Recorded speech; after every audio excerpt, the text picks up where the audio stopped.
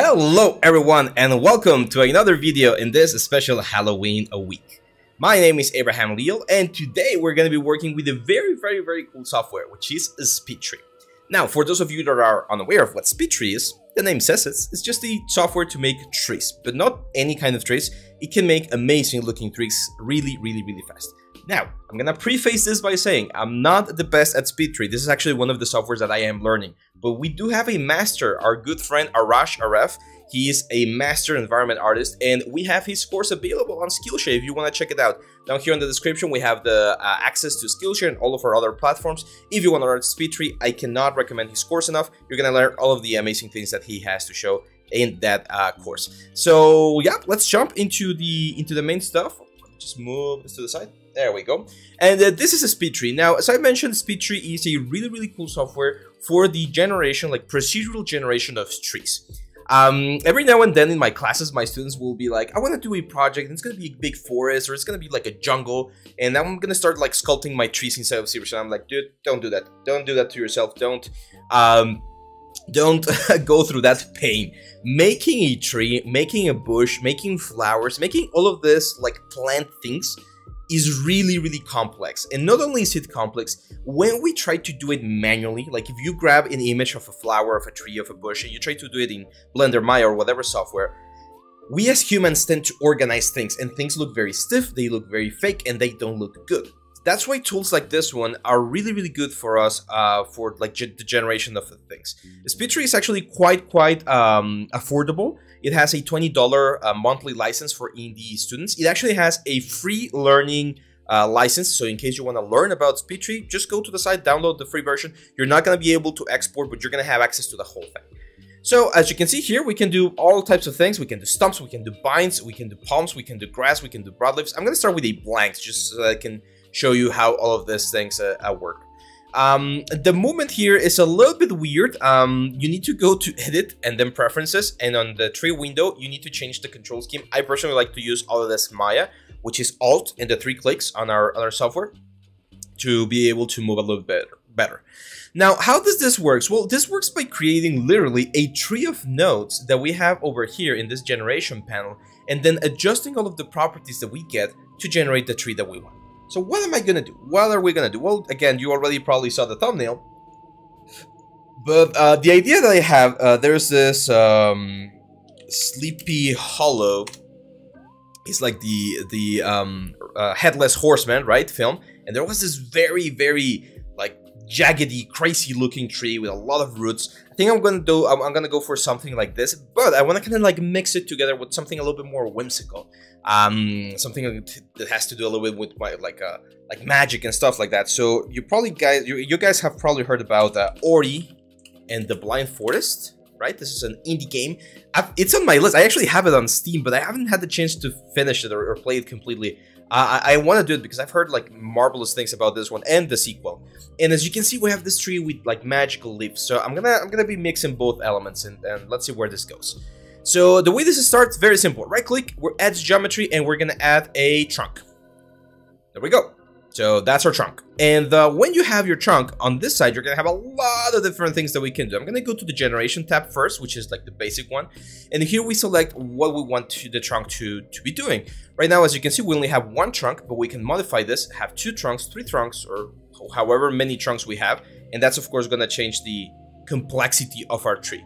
Right here we have the amount of polygons. This is important if you're doing game development, because of course you don't want to have like a super heavy tree. You want to keep this as optimized as possible.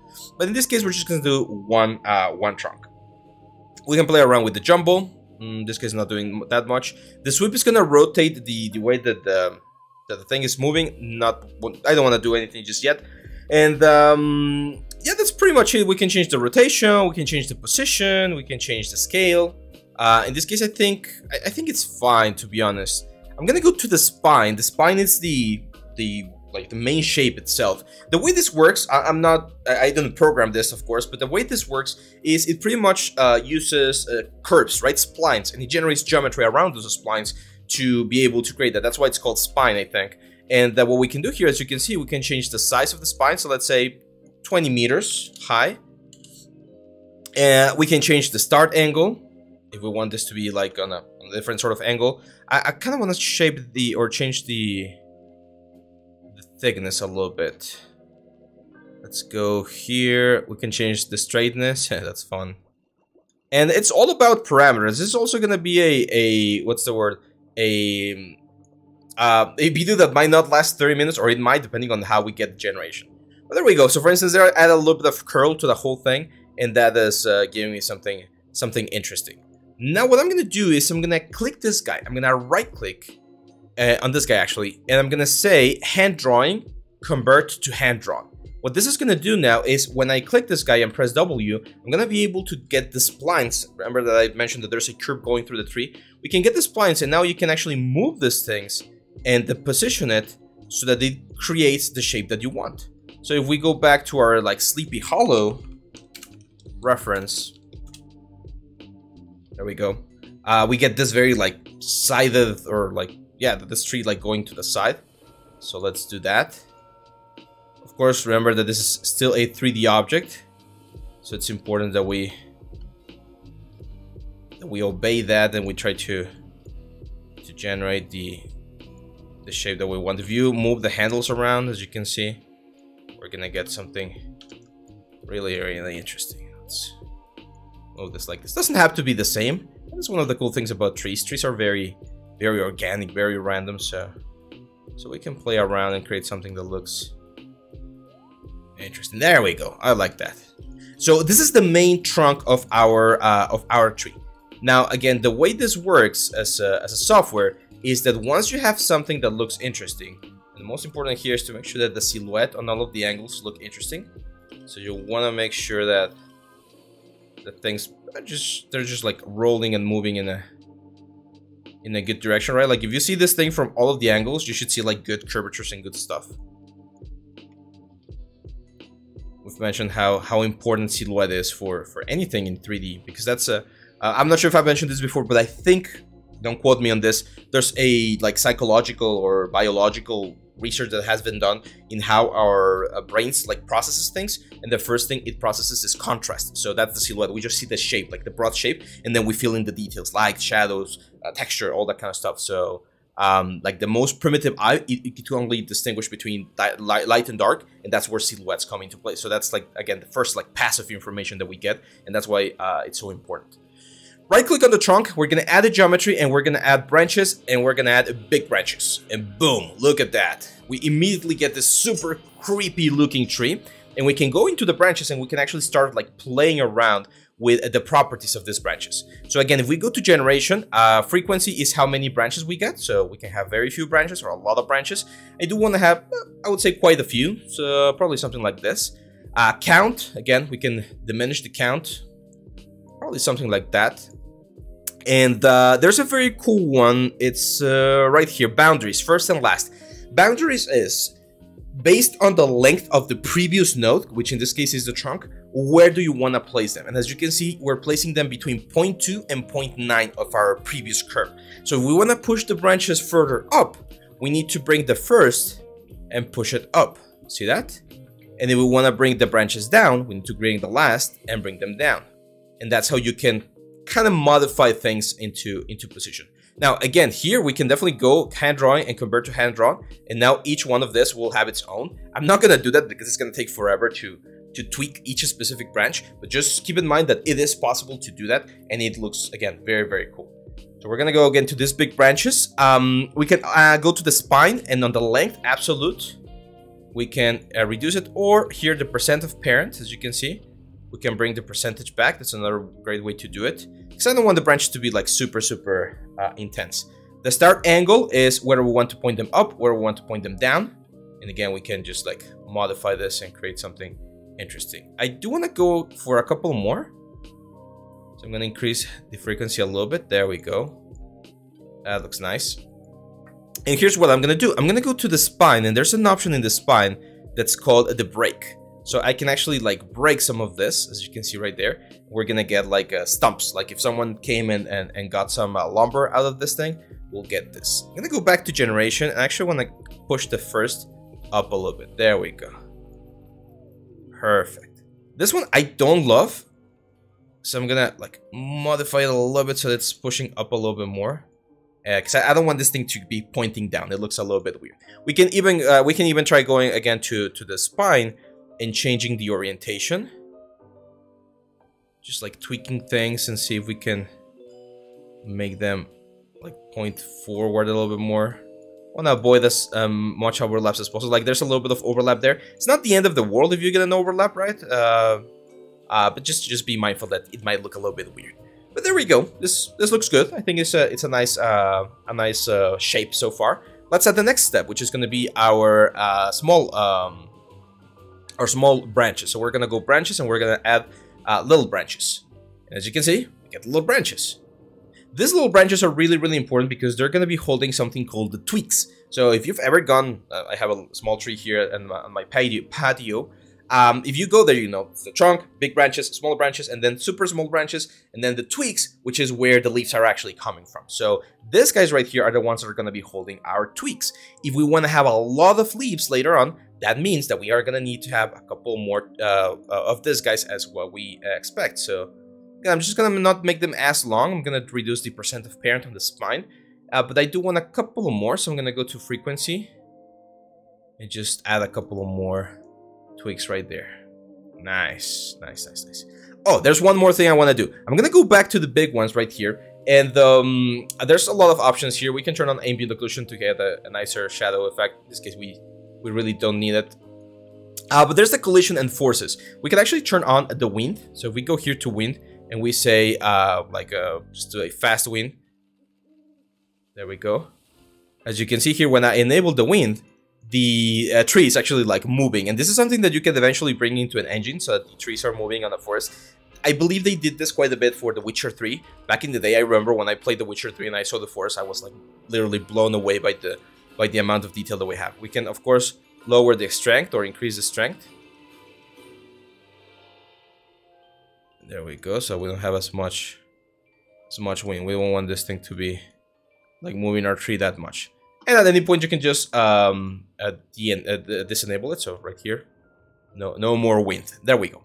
So as the wind is a force, there's other forces that we can use, as you can see right here. But for the force to work, you need to select the object first. So in this case, we select the big branches, and then we add a force, such as, for instance, a direction. And as you can see, this arrow is gonna make all of the branches, the big branches only, in this case, it's only the big branches, go down, right? So I can move the force, and for instance, if I want to create this sort of like sweeping tree that's kind of like being pushed to the side or moved to one side, I can definitely do that. And I think I kind of want to do that, like down with an angle like this.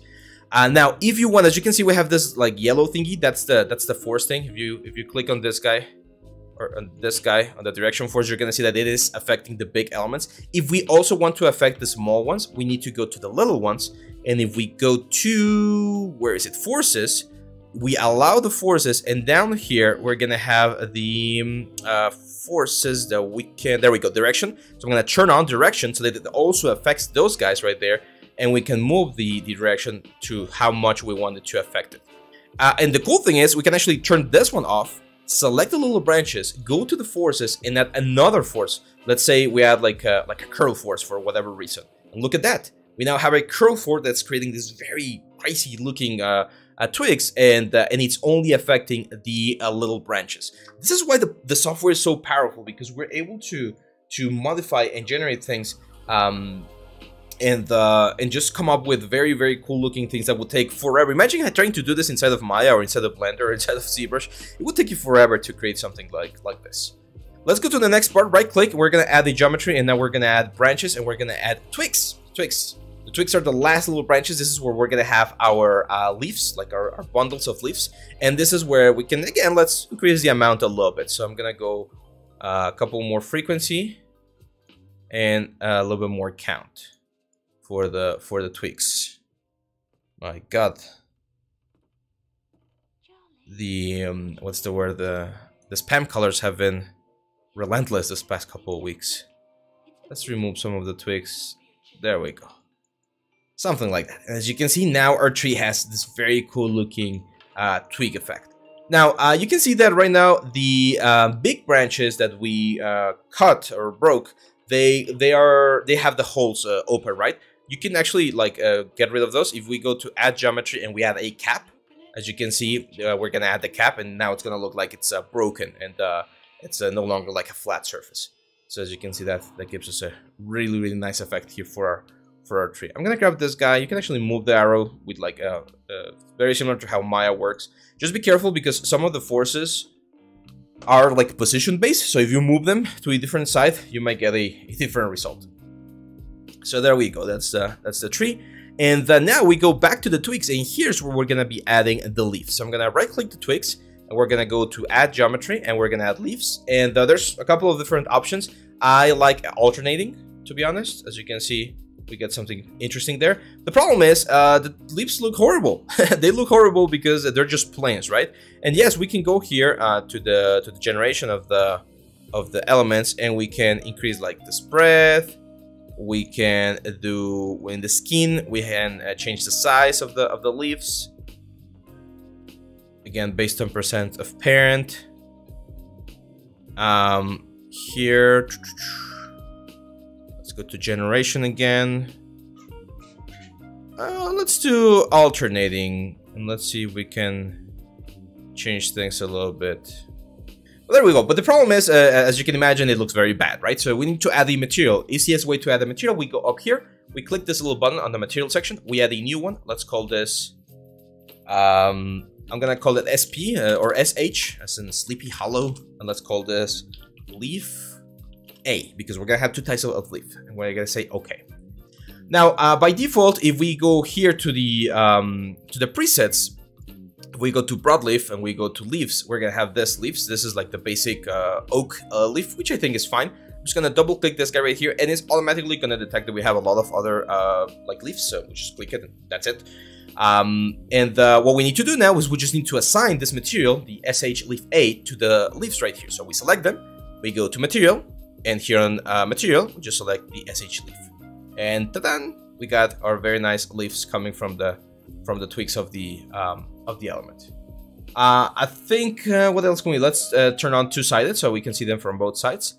And here again, we would need to go to the leaves and just change certain things, right? I think they're a little bit too big, so I'm gonna make the leaves a little bit smaller. There we go. And here's something really interesting. One thing that we can do is we can actually control a lot of the properties from the trees and from the elements with curves. So if I click this guy right here, the size, you're gonna see that right now, the size is constant on the twigs. So it means that every single leaf that's on a twig is gonna be the same size, 0.4.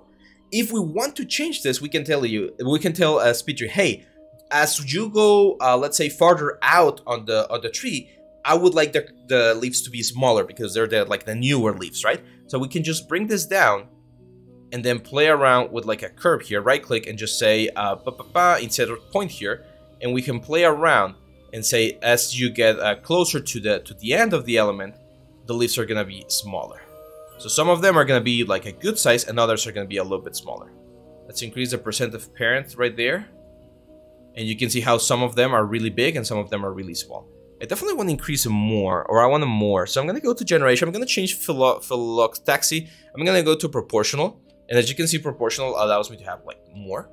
And here's where we can increase the amount of leaves that we have. We can jumble them up so they're like ruffled, right? Again, I need to go to skin and change the size a little bit because it's a little bit too much for the elements. Let's go with sweep as well. Just want to add variation. Maybe number is a little bit too high. Now remember, all of this is connected, right?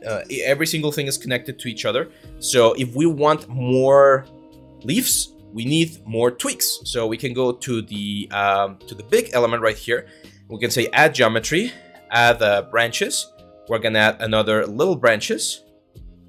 Okay, and then on those little branches, we're gonna add another branches, and we're gonna add more twigs. And then on those twigs, we're gonna add, I believe we can copy and paste the node and then just connect it there. There we go. So now we have the exact same thing. We might just need to go to this one and change the size a little bit so that it matches the other side. And that way we get a very interesting looking effect. I would like to change this one, so I'm gonna like rotating things a little bit. And here's where I might even go to the thing that we've mentioned before, the hand drawn thing. So I'm gonna go right click, hand drawing, convert hand drawing, W, and I wanna like move this one up a little bit because it was doing something a little bit weird, I would say. I wasn't loving the effect. There we go. Now we can do the exact same thing with the trunk of the tree. So I'm gonna go here to the materials. I'm gonna add a new material. This is gonna be called trunk. Hit OK. And if we go all the way back to the trunk, to the original one, and we go to materials, we can assign the material, the trunk material. And over here, we can go to our options, to the bark options, and we have this oak bark. Get everything in. And as you can see, we get a very, very nice texture for our element. There's other ways to texture it. And here's where I'm going to, again, refer you to our friend Arash. He has way more information about SpeedTree. Again, check out the link down here below for his course on all of our platforms, because he really knows his stuff when it comes to environment. I'm just a newbie learning the basics here. As you can see, the caps don't really have them, so I definitely need to add another material here. I'm gonna duplicate, or not, add a new one, and this is gonna be called cap. And then on the cap, I do believe we have caps, clusters. Nope, not. There we go. Let's add a knot. Hit OK, and we can use that one as our material. There we go. So now it looks like the inner rings of the tree. Now, one very cool thing. This is something that I discovered recently. Is that you can actually change the colors. So if you click this texture, you can change things. So I was thinking, hey, let's make this like a dead tree with a little bit of magic. So I can bring, for instance, the saturation down. It's gonna be like a darker green. I'm gonna bring the brightness down as well, so it's like a dark green leaf. I'm gonna decrease the contrast a little bit, and there we go. We have like some sad leaves, right, going around. Now, unfortunately, the render here inside of SpeedTree is not as good. I think the SpeedTree for Cinema has like a render option that you can use, but in this case, I'm using the game's version. So let's turn on the wind, because that's also gonna be quite nice to see the element going here. Oh, it has a lot of like variation. There we go. As you can see, that's like the ruffling of the element. If we go to the wind, there's probably some sort of there we go, the ripple. So the ripple distance, let's lower this. I don't want to have as much movement. There we go. So now let's add a second set of leaves, and I'm gonna go to the twigs here. I'm gonna add a new geometry, and there's gonna be leaves. And again, let's do opposite. So that's a new set of leaves, and I'm gonna go back to our meshes. I'm gonna grab the basic SH leaf, and we're gonna duplicate it. Let's call this SH leaf B. I'm gonna hit OK. And now that I have that, if we go again to this card right here, and we go to the materials, we can change the material to SH leaf B. Right now, it's copying the exact same amount, but since it's a duplicate, I think I should be able to change. There we go, just the brightness on this, guys. I'm gonna increase the brightness. I'm gonna increase the saturation, and I'm gonna change the color so that it's more like a blue magical hue. There we go. Look at that.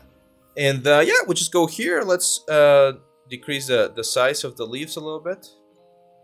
Eventually, I would definitely plug these leaves into an emissive material. I don't think we have an emissive right here. No, we have custom materials, but I don't think there's like an emissive one.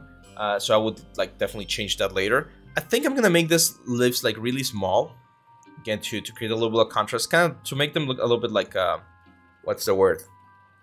Like flowers or something like that. Let's increase. Well, I don't like fill actually. Let's try flood. That looks good. There we go. A couple more bundles there. Let's increase the relative.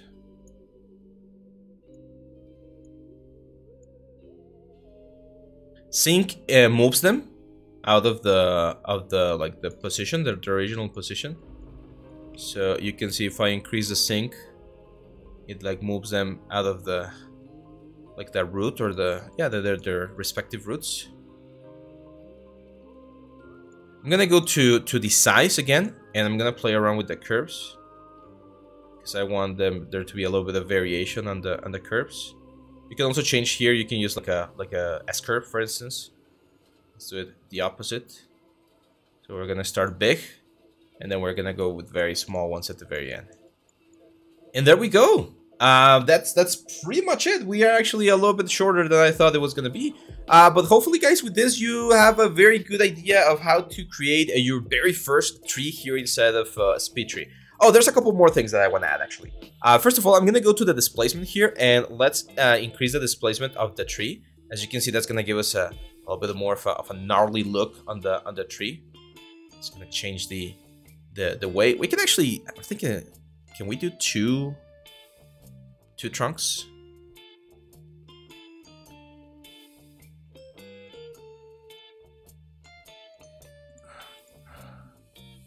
That's fine. So displacement, that's the one. And let's add roots. So right click, add geometry, decorations, and it's the roots. Look at that, beautiful. Under roots, as you can see, the roots automatically add like a root tweaks. And if you had like a mountain or like a rock or something, you would be able to create this. You can actually import. There's a way. I'm not gonna do it right here because it's a little bit more advanced, I would say. But there's a way to import your own geometry and then make the roots go around that specific geometry. It's very cool. Let's change the roots here. A couple more roots, I would say. I do want a little bit of displacement on the roots. Again, to make them a little bit gnarly. Forces, I am gonna use... Can we use a curl force? Yeah. We can actually use both forces, so the down and the curve. And then we can play around with how much we want each of them to be effective. Look at that. Not freaking bad, right? There we go. I don't love that connection right there. I think could be the displacement. Let's get rid of the displacement. What else could it be?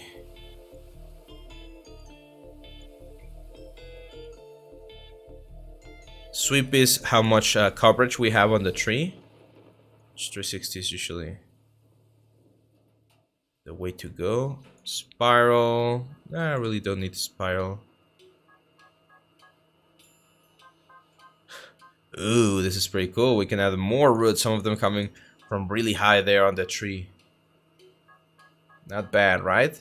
So yeah, there you go, guys. This is the way to do it. Again, it will take me a little bit longer to bring this into Unreal or another engine. But if you want to see how this would be transformed into a more like a finalized render scene, let me know in the comments and I'll be happy to add that. Probably not during this Halloween week because tomorrow and on the Sunday we're gonna be working on the whatever you guys pick from the past couple of days. So far I think I've seen La Llorona being the favorite one, so we're probably gonna be texturing the dress. But let me know in the comments which one of the 4 previous projects you want. It could be the pumpkin, it could be the dress, it could be the coffin, or the gravestones that we did yesterday. And whichever one you pick, we're gonna do one day for Substance Painter and one day for Marmoset to finish up our Halloween special week. That's it for this one, guys. Don't forget to share, subscribe. It really helps us a lot. We've recently reached 30,000 subscribers thanks to your help. Everything that can helps the channel grow is gonna be of benefit, I think, for everyone. Not only you guys, but we as instructors, we of course get motivated and we can keep producing amazing looking stuff. So thank you very much, guys. I'll see you back on the next one. Bye-bye.